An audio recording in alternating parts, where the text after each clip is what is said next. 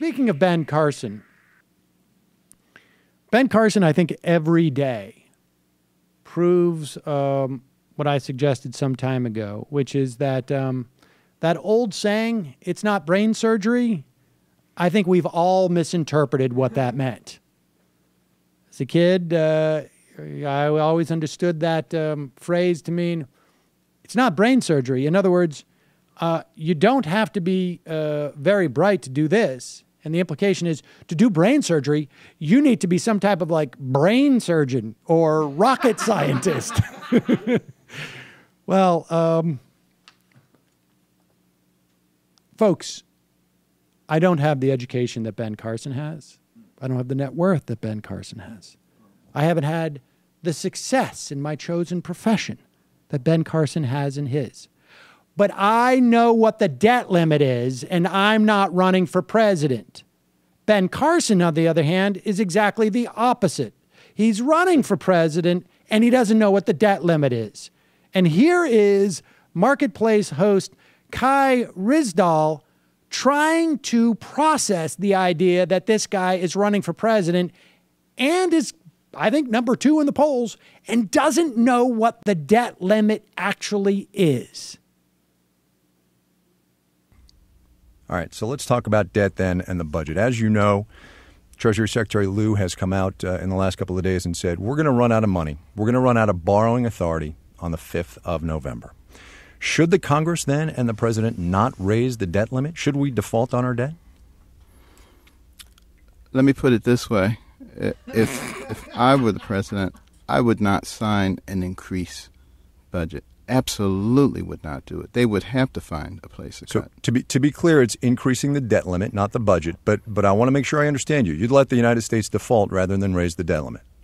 No, I would provide kind of leadership that says, get on the stick, guys, and stop messing around and cut where you need to cut because we're not raising any spending limits, period. I'm going to try one more time, sir. This is debt that's already obligated. Would you not favor increasing the debt limit to pay the debts already incurred?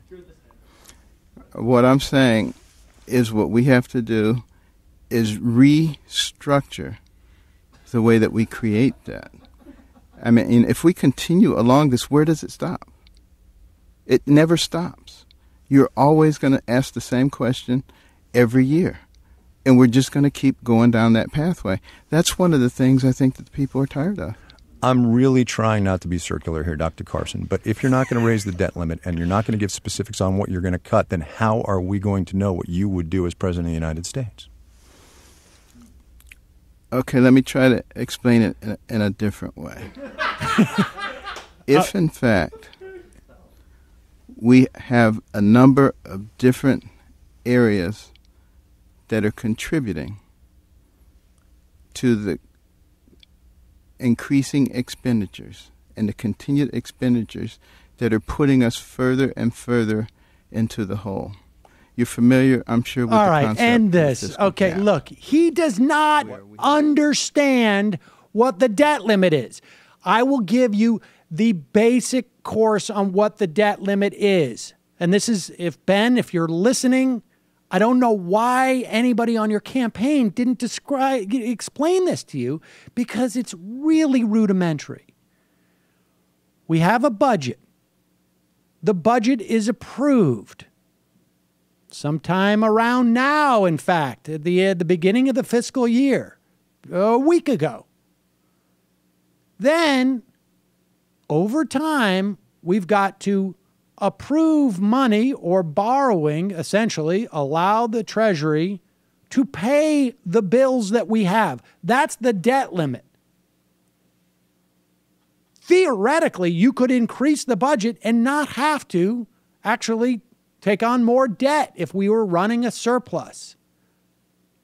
The debt limit is a very specific and, frankly, to people who are involved in even the slightest bit of policy making or policy watching or politics, the debt limit, increasing it or essentially defaulting on our debt, is a very different thing. And Ben Carson clearly does not know the difference.